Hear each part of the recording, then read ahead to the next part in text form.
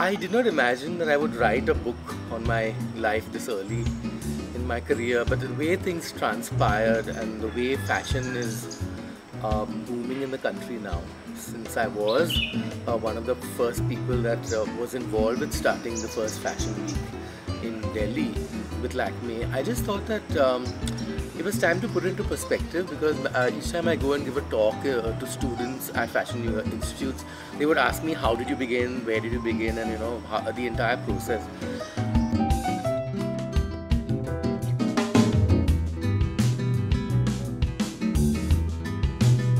I was part of the Goa writers group, and somebody threw a challenge and said, we should have a novel written in 2 months with 60,000 words. And I think from everyone in the group, I was the only one who took that challenge very seriously.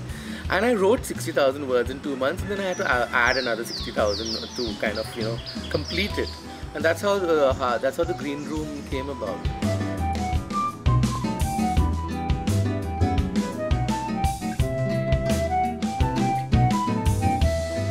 Very, very happy to learn that I would get the editor that I got at Raintree, because he came very highly recommended by Amitav Ghosh, and I think that's what I needed for the book, because when you're writing about yourself, you tend to be biased about some things, and you tend to write in a way that is anyways tilted or stilted, and I was not keen on anything apart from having a good editor who would have a clarity of vision for the book.